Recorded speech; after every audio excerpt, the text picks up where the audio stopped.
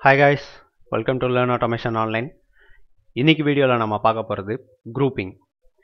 TestNGல grouping concept நமக்கு என்ன மாதிரி யூஸ் ஆக போகுது, என்ன மாதிரி ஒரு பிஸ்னஸ் ரெக்குயர்மெண்ட்டை இல்லை ஒரு சேலஞ்சை மீட் பண்ணுறதுக்கு TestNGல இருக்கிற இந்த குரூப்பிங் கான்செப்ட் நமக்கு ஹெல்ப் பண்ண போகுது அப்படின்னு பார்க்கலாம். ஓகே, குரூப்பிங்னா என்ன அப்படின்னு உங்களுக்கு ஒரு ஐடியா இல்லைனா இந்த சினாரியோவை அசியூம் பண்ணிக்கோங்க. நம்மக்கிட்ட ஒரு பெரிய பாஸ்கெட் இருக்குது. ஓகே, அதில் different type of mobile phones இருக்குது. என்னென்ன ஃபோன்ஸ் இருக்குன்னா ஆப்பிள் இருக்குது, மோட்டோஜி இருக்குது, அண்ட் விவோ, லெனோவோ. இந்த 4 டைப் ஆஃப் ஃபோன்ஸ் வச்சுருக்கோன்னு வச்சுக்குவோம். சரியா? Apple, Moto, Vivo and Lenovo, இந்த 4 டைப் ஆஃப் ஃபோன் வச்சுருக்கேன். இப்போ நான் என்ன சொல்கிறேன் அப்படின்னா, அந்த பேஸ்கெட்குள்ளே இருக்கிற ஃபோன்ஸ் எல்லாம் அப்படியே இருக்கட்டும். எனக்கு நான் அதில் ஒரு டெஸ்ட்டை ரன் பண்ண போகிறேன். எந்தெந்த ஃபோன்ஸுக்கு மட்டும் அந்த டெஸ்ட்டு ரன் ஆகணும்னா விவோ அண்ட் மோட்டோக்கு மட்டும்தான் ரன் ஆகணும். சரியா? ஆப்பிளுக்கும் லெனோவோக்கும் எந்த டெஸ்ட்டும் ரன் ஆகக்கூடாது. நம்ம என்ன நினைப்போம், இதில் டெஸ்ட் நடக்கும்போது நான் ஆப்பிளையும் லெனோவோவையும் எடுத்து வெளியில் வச்சுட்டு நான் இந்த விவோவையும் மோட்டோவையும் மட்டும் வச்சு நான் டெஸ்ட் பண்ணிக்கலாம் அப்படின்னு நினைப்போம். பட் என்னோட க்ரைட்டீரியா அது கிடையாது. பேஸ்கெட்குள்ளே இருக்கிறதெல்லாம் அப்படியே தான் இருக்கணும், அதில் எந்த சேஞ்சும் இருக்கக்கூடாது. இது மட்டும் எனக்கு விவோவுக்கும் மோட்டோவிலையும் இந்த 2 பிராண்டில் இருக்கிற ஃபோன்ஸுக்கு மட்டும்தான் எனக்கு டெஸ்ட் எக்ஸிக்யூஷன் நடக்கணும். அதுக்கு ஒரு ப்ரோக்ராம் எழுத போகிறோம். ரெக்குயர்மெண்ட் புரியுதில்ல?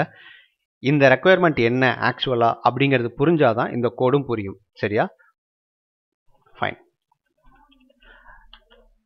இப்போதைக்கு நம்ம அசம்ஷன் என்ன எடுத்துக்க போகிறோம்னா 4 கேட்டகரிலையும் 2 ஃபோன் இருக்குன்னு வச்சுக்குவோம். ஸோ அப்போ தான் நமக்கு குரூப் பண்ணுறதுக்கு ஈஸியாக இருக்கும். பப்ளிக் வாய்ட் ஆப்பிள் இருக்கா? ஸோ ஆப்பிள் 2 ஃபோன் இருக்குது. ஆப்பிளுக்கு 2 மெத்தட் எழுதிக்கிறேன். சரியா? 2 ஃபோன் இருக்குது அப்படிங்கிற மாதிரி அந்த assumption. So 2 phones are there for Apple. இதுக்கு வந்து system.out.println Apple testing அப்படின்னு எழுதிக்கிறேன். ஃபைன், முடிஞ்சிச்சு. அதுக்கு அடுத்தது எனக்கு அதே மாதிரி அடுத்து வேறு என்ன ஃபோன் சொல்லியிருக்கோம்? மோட்டோ சொல்லியிருக்கோம். ஸோ 2 மோட்டோ ஃபோன் இருக்குது. Public void Moto 1 and Moto 2. அதுக்கு 2 டெஸ்ட் கேஸ்.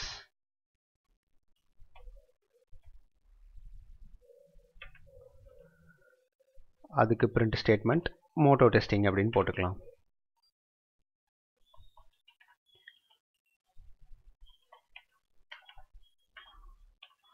Moto testing.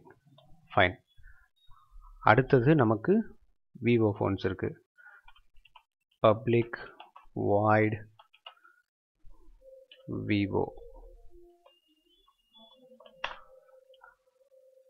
அடுத்து அதே மாதிரி விவோக்கும் 2 ஃபோன் இருக்குது. கோட் பண்ணுறது வந்து ரெக்குயர்மெண்ட் என்னன்னு தெரிஞ்சிச்சுன்னா அப்படியே நீங்கள் ஸ்கெலிட்டன் எழுதிக்கிட்டே வந்தால் போதும். சொல்லிக்கிட்டே என்ன தேவை அப்படிங்கிற மாதிரி எழுதிக்கிட்டே வந்தீங்கன்னா தானாக ஒரு ஸ்ட்ரக்சருக்கு ஃபார்ம் ஆகும். இந்த ஸ்ட்ரக்சரில் தான் வேணும்னு சொல்லிட்டு நீங்கள் எடுத்தோடனே எழுத முடியாது. உங்கள்கிட்ட என்ன தெரியுமோ, உங்களுக்கு என்ன இருக்கோ அதை வச்சு தான் நீங்கள் பாட்டுக்கு அப்படியே கோட் அடிச்சுக்கிட்டே வரணும்.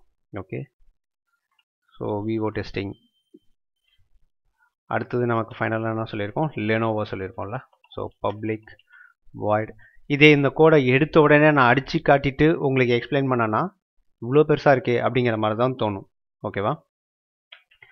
Lenovo. So this is Lenovo 1 and அடுத்த மெத்தட் லெனோவோ 2.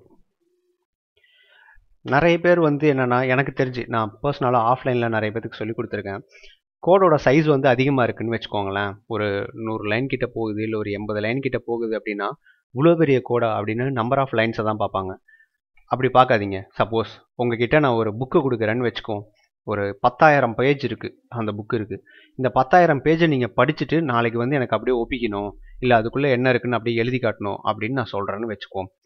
அந்த புக்குக்குள்ளே என்ன இருக்குன்னு தெரியாத வரைக்கும் நீங்கள் அது ஒரு பெரிய டாஸ்க்காக, ஹெர்க்யூலியன் டாஸ்க்காக தான் பார்ப்பீங்க. கரெக்டாக 10,000 பேஜ் எப்படி ஒரே நாளில் படிக்க முடியும் அப்படிங்கிற மாதிரி தான் தோணும்.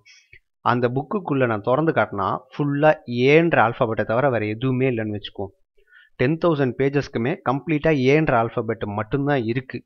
அந்த பேட்டர்ன் உங்களுக்கு தெரிஞ்சிருச்சு, என்ன ஃபார்மில் அது போகுது, என்ன தான் அதுக்குள்ளே இருக்குன்றது உங்களுக்கு புரிஞ்சிருச்சுன்னா அதுக்கப்புறம் அந்த 10,000 பேஜுன்ற கவுண்ட்டு உங்களுக்கு எந்த விதத்துலையாவது உங்களை கற்றுக்கிறதுக்கு இல்லை அதை படிக்கிறதுக்கு அது முடியாத டாஸ்க்கு அப்படிங்கிற மாதிரி மனசில் ஒரு பயத்தை ஏற்படுத்துமா? கிடையாதுல்ல. அதே மாதிரி தான் லைன் ஆஃப் கோடும் ப்ரோக்ராம்ஸை பொறுத்த வரைக்கும். உள்ளே என்ன இருக்குது அப்படிங்கிறது தெரியாத வரைக்கும் தான் எவ்வளோ லைன் இருக்குதுன்னு சொல்லிட்டு மனப்பாடம் பண்ணுறவங்க தான் அதை யோசித்து பார்த்து பயப்படணும். சரியா? உள்ளே என்ன இருக்குது அப்படிங்கிறது புரிஞ்சிருச்சுன்னா கோடு 100 இல்லை 1000 லைன் இருந்தாலுமே அது ஒரு விஷயமாவே நீங்கள் பொருட்படுத்தவே தேவையில்லை. சரியா? யாராக இருந்தாலும் கோடிங் கற்றுக்க முடியும். எல்லாராலையும் சொல்ல போனால் கோடிங் கற்றுக்க முடியும். ஸோ ஹெசிடேட்டே பண்ணாதீங்க. Lenovo testing fine. இப்போது 8 மெத்தட்ஸ் எழுதியாச்சு. இதை நம்ம TestNG டெஸ்ட்டாக மாற்றணும். அதுக்கு நம்ம என்ன பண்ணணும், மேலே @test annotation போடணும். எதோட @test annotation? TestNGயோட @test annotation. Great. நம்ம சோஃபார் 3 annotation பார்த்துருக்கோம். @test, before suit, after suit. Fine. So எல்லாத்துலேயும் @test போட்டாச்சு. இது வரைக்கும் எதுவும் டவுட்ஸ் இருக்காதுன்னு நினைக்கிறேன். இப்போ நாம் இதை ரன் பண்ணோம்னா என்ன ஆர்டரில் ரன் ஆகும்?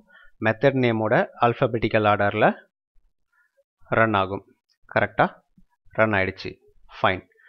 இப்போது நம்ம என்ன சொல்கிறோன்னா குரூப் வைஸாக அது நடக்கணும். நமக்கு என்ன சொல்லியிருக்கு? Vivo and Moto only should get executed. அப்போது ஆப்பிள் எக்ஸிக்யூட் ஆகக்கூடாது, லெனோவோ எக்ஸிக்யூட் ஆகக்கூடாது. இதுக்காக போயிட்டு எனேபிள் ஈக்குவல் டு ஃபால்ஸ் அப்படின்னு போட்டுட்டு இருக்க முடியாது. சப்போஸ் மறுபடியும் வேறு எதுக்கோ மாற்றி சொல்கிறாங்கன்னு வச்சுக்குவோமே, இதுவும் தான் எக்ஸிக்யூட் ஆகணும், இது ஆகக்கூடாது அப்படின்னா நம்ம ஒவ்வொன்றுத்துக்கும் எனேபிள் ஈக்குவல் டு ஃபால்ஸ்ன்னு மாற்றி போட்டுட்டு இருக்க முடியாது. இந்த கேஸில் தான் நமக்கு என்ன பண்ண போகிறோம்னா குரூப்பிங் கான்செப்ட் ஹெல்ப் பண்ண போகுது. சரியா? அந்த குரூப் பண்ணுறதுக்கு என்ன பண்ணணும் அப்படின்னா, இந்த கிளாஸ் நம்ம எழுதிட்டோம். நம்ம இனிமேல் ரன் பண்ண போகிறதே XML ஃபைலாக ரன் பண்ண போகிறோம். ஸோ அதுக்கு இந்த கிளாஸை வந்து என்னென்னா நம்ம இன்க்ளூட் பண்ணணும். கரெக்டாக? Grouping example. ஸோ அதை இன்க்ளூட் பண்ணியாச்சு. நமக்கு இந்த கிளாஸ் மட்டும்தான் தேவை. இந்த 3 மற்ற எந்த கிளாஸையும் நம்ம ரன் பண்ண போகிறது கிடையாது. அதனால் இதை நான் கமெண்ட் பண்ணிடுறேன். கமெண்ட் பண்ணுறதுக்கு என்ன பண்ணலான்னா மொத்தமாக செலக்ட் பண்ணிவிட்டு கண்ட்ரோலு ஷிஃப்ட்டு question mark, அதாவது forward slash. Okay, control shift forward slash போட்டிங்க அப்படின்னா அது கமெண்ட் ஆகிடும், எக்ஸிக்யூட் ஆகாது. ஸோ நமக்கு கோட் பெட்டராக புரியணுன்றதுக்காக இதை கீழே வச்சுக்கிறேன். இந்த கமெண்டட் போர்ஷன் நமக்கு இப்போது தேவையில்லை. சரியா? இதுதான் நமக்கு ஆக்சுவல் கோட். இந்த ஒரு கிளாஸ் மட்டும் நம்ம ரன் பண்ணி பார்க்க போகிறோம். ஸோ இதை கிளிக் பண்ணி பார்ப்போம். ஃபைன். இந்த இடத்துல கண்ட்ரோல் வருது. இந்த குரூப்புன்னு சொல்லிட்டோம்ல, இந்த குரூப் எப்படி இது பண்ண போகிறோம் அப்படின்னா, டெஸ்ட்டுக்குள்ள குரூப்ஸ்னு ஒரு டேக் இருக்கு. ஓகேவா? குரூப்பாக ரன் பண்ண போகிறோம் இந்த டெஸ்ட்டை. அவ்வளோதான். இந்த சூட் இருக்குது, இந்த சூட்டுக்குள்ளே ஒரு டெஸ்ட் கேஸ் இருக்குது. அந்த டெஸ்ட் கேஸை குரூப்பாக ரன் பண்ண போகிறோம். சரியா? குரூப்பாக ரன் பண்ண போகிறோன்றப்ப ரன் டேக். இந்த டெஸ்ட்டை குரூப்பாக ரன் பண்ணு. ஓகே, எந்த குரூப்பை நம்ம டெஸ்ட் பண்ண போகிறோம் அப்படின்னா விவோவும் மோட்டோவும். அப்போ அது ரெண்டுத்தையும் நான் இன்க்ளூட் பண்ணணும். அவ்வளோதான். புரியுதா? இதில் நம்ம என்ன பண்ணலான்னா எக்ஸ்க்ளூடும் பண்ணலாம், இன்க்ளூடும் பண்ணலாம். இப்போ 100 டெஸ்ட் கேஸ் இருக்குதுன்னு வச்சுக்குவோம். எனக்கு இந்த ஒரு டெஸ்ட் கேஸை தவிர மீதி 99 அப்படின்னா அந்த இடத்துல நான் இன்க்ளூட் எடுக்கிறேன்னு வச்சுக்குவோம். 99 இன்க்ளூஷன் நான் கொடுக்கணும். கரெக்டாக? இல்லை அந்த இடத்துல நான் எக்ஸ்க்ளூட் எடுத்துக்கிட்டேன்னா இதை தவிர அப்படிங்கிறப்ப அந்த ஒரு டெஸ்ட் கேஸை மட்டும் நான் எக்ஸ்க்ளூட் பண்ணிக்கலாம். சரியா? ஸோ இந்த இன்க்ளூடும் எக்ஸ்க்ளூடும் நம்மளோட கன்வீனியன்ஸுக்கு தகுந்த மாதிரி, ரெக்குயர்மெண்ட்டுக்கு தகுந்த மாதிரி நம்ம மாற்றிக்க வேண்டியதான். நம்ம இங்கே 8 வச்சுருக்கோம், அதில் 2 எடுக்க போகிறோம். அதாவது அந்த 8ம் 4 குரூப்புக்கு கீழே வருது. அதில் நம்ம இன்க்ளூட் பண்ணாலும் அதே கவுண்ட் தான் வரப்போகுது, எக்ஸ்க்ளூட் பண்ணாலும் அதே கவுண்ட் தான் வரப்போகுது. இந்த கேஸில் நீங்கள் ஆப்பிளையும் லெனோவாவையும் எக்ஸ்க்ளூட் பண்ணணும்னு சொல்லலாம், இல்லை மோட்டோவையும் விவோவையும் இன்க்ளூட் பண்ணணும்னு சொல்லலாம். சரியா? இது 2 ஆப்ஷன் இருக்குது அப்படின்றதுக்காக நான் இதை சொல்கிறேன். இன்க்ளூட் பண்ண போகிறேன். எதை நான் இன்க்ளூட் பண்ண போகிறேன் அப்படின்னா, இந்த குரூப் இதுக்குன்னு ஒரு குரூப் நேம் நான் வைக்கணும். இப்போ தான் எதை நான் இன்க்ளூட் பண்ணணும் அப்படின்னு ஒரு கொஷின் வருது இல்லை, இந்த இடத்துல குரூப்ஸ் அப்படின்னு ஒரு ஆட்ரிபியூட் நமக்கு இருக்குது. இது எல்லாத்துக்கும் நான் வந்து ஒரு குரூப் அசைன் பண்ணுறேன். ஓகே, அதுக்கு இதுதான் சின்டாக்ஸ். எப்படி எனேபிள் ஈக்குவல் டு ஃபால்ஸு இல்லை ப்ரையாரிட்டி ஈக்குவல் டு 0, 1 அந்த மாதிரி செட் பண்ணமோ குரூப்ஸ் அப்படிங்கிறது அட் டெஸ்ட்டுக்கு குரூப்ஸ்னு ஒரு பாராமீட்டர் இருக்குது. அதுக்கு நாம் இந்த மாதிரி குரூப்பை அசைன் பண்ண வேண்டியதுதான். ஓகே, இதுக்கு குரூப்ஸ் ஆப்பிள்னு வச்சாச்சு, ஆப்பிள் ஃபோனுக்கு ரெண்டுத்துக்கும். அதே மாதிரி இதுக்கு மோட்டோ. கான்செப்டெல்லாம் ரொம்ப சாதாரண விஷயந்தான், ரொம்ப சிம்பிளான விஷயந்தான். புரிஞ்சிருச்சுன்னா பிரச்சனையே இல்லை. Vivo,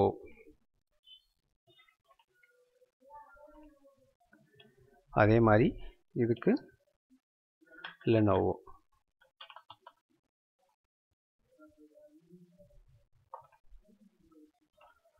fine.